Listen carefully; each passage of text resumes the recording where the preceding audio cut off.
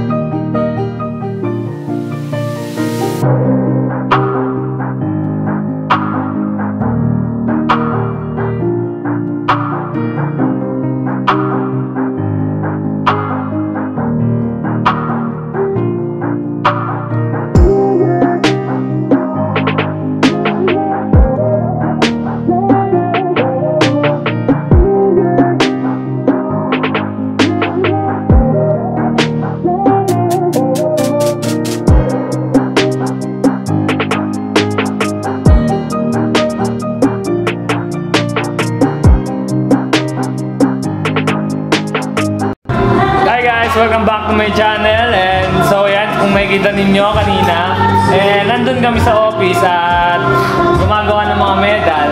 And sa hindi inaasahang pagkakataon, kasama ko na yung mga tropa ko. Si Cheng, si Lovely, si Ronel, tapos si Aiza and si Noel. So, cheers!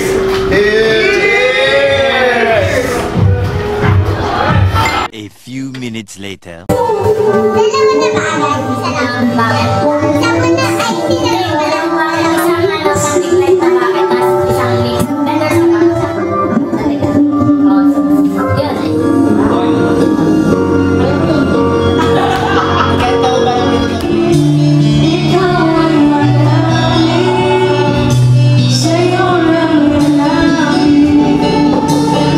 Sa vlog ko.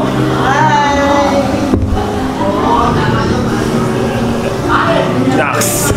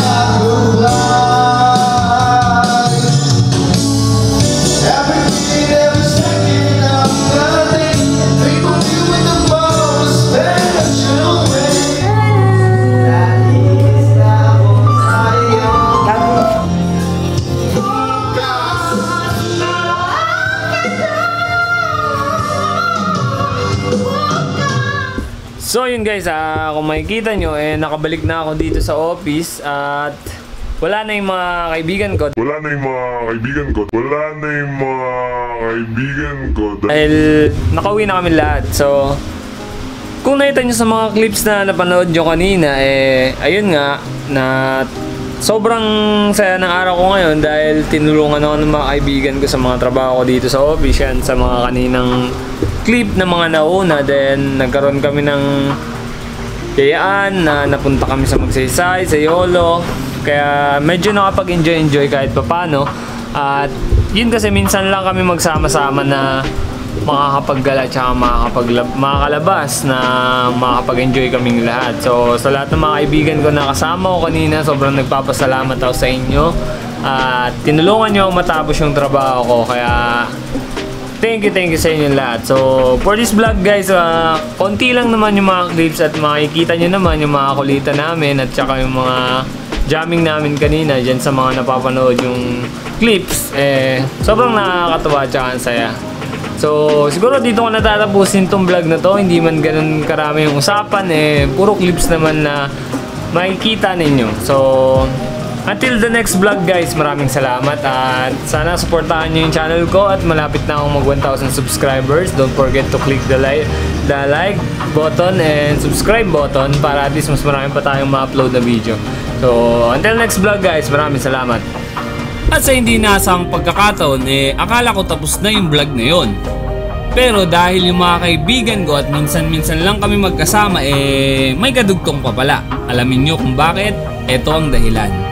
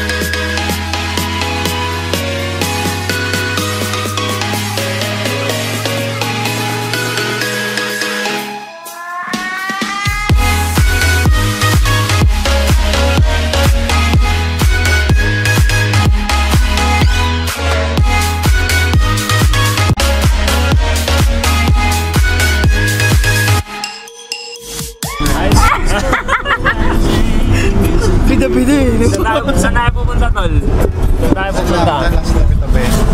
Anong pangalan nun? Anong pangalan nun? LiwLiwa. Alam mo na sabi mo sa LiwLiwa. Luluwa ka doon kasi ano, nasusuka. Pasukan na siya. Luluwa na kasi nasusuka. Luluwa na yung bituka niya kasi pasukan na siya. Ang tangkad na tao pero ano. Nahihilo kasi ako sa biyahe kapag siguro pinamatagal ko na yung 30 minutes bago ako hindi mahilo. Friend, pakita mo yung plastic mo, dali.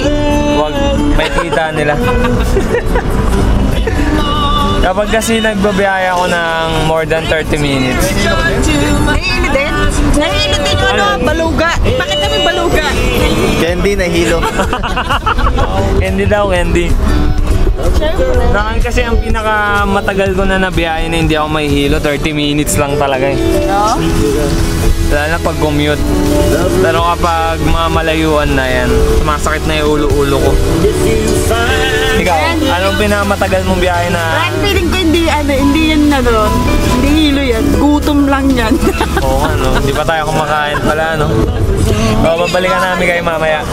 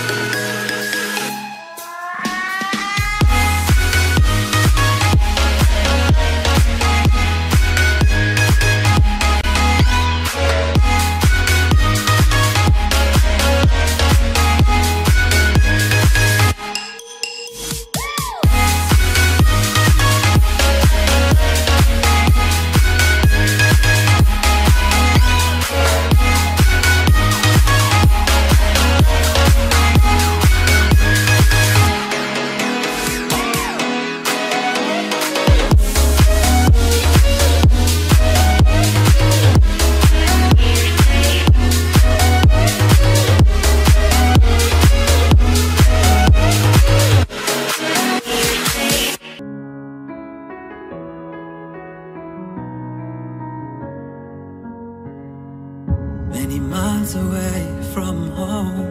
Steps were difficult, I'm exhausted, but I did not fall. I hope something good. Ano masasabi mo, Mars? Wala pa. Kasi wala nang sunset bars. Ganda oh, dito tayo. Hindi natin naabutan. Ayun oh. Ay, hindi pwede pa.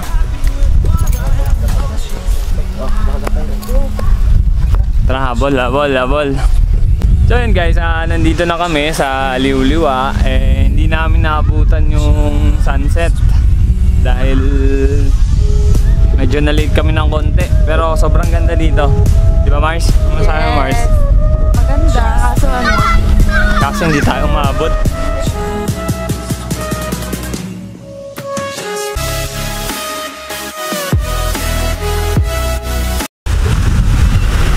So yun, hindi kami umabot sa sunset kanina dahil masyado nang late kami nakapunta at anong oras na rin kami nakaalis. Yan, kasama ko yung mga kaibigan ko. At siguro may next time pa, no? Babalik tayo next time para medyo mas maaga. Pinagandaan lang dito, hindi siya katulad sa Olonga po na hindi ganun kaano yung mga tao. Maraming tao kahit ganitong oras na, tsaka ang sarap ng hangin. Ayan, kung makikita nyo, nakaka-relax sobra. Parang ang sarap matulog dito. Pero di ba bibili tayo? Hanap na tayo pagkain. So bibili muna kami saglit. Balikan ko kayo mamaya guys. I'm in the prison, open doors, 10 directions on the floor. I lose my mind, lose my sight. Tell me how I'm gonna win this fight. Just breathe, just breathe, just breathe. Just breathe, just breathe, just breathe. Take the courage, babe. Everybody breaks. This is not your fate. Never you take. 'Cause I would rather die than to live it out. Being who I wanna be.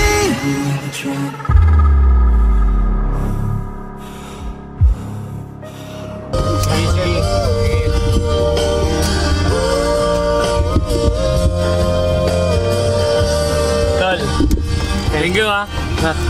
Next time ulit ha. Ingat ka ha.